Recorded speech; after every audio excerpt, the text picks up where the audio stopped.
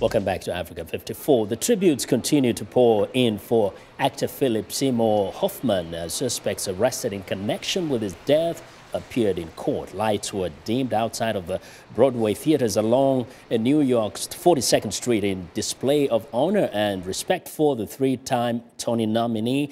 Meanwhile, three suspects arrested on drug allegations stemming from the investigation into Hoffman's death appeared in night court on Wednesday. Police found Hoffman's cell phone number after reviewing the phone records of the suspects as part of its investigation into whether they may have supplied Hoffman with drugs. An autopsy of the Oscar-winning actor was ruled inconclusive Wednesday, and more tests will be needed to determine what caused his death.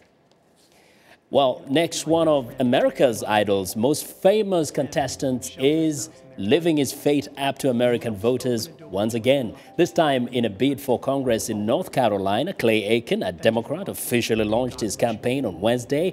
In a nearly 5-minute video posted on his new campaign website, the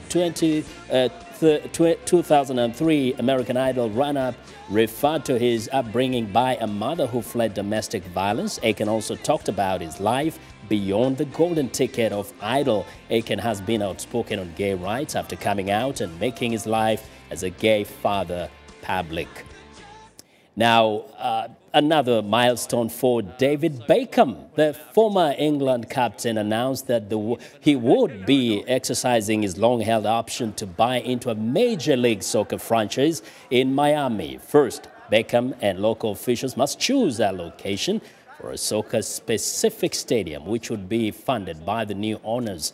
But Beckham's big day didn't end as planned. The star had pre-arranged a meet and greet with fans, but had to cut his visit a bit short for safety reasons, as hundreds of fans and photographers turned up for this star's arrival.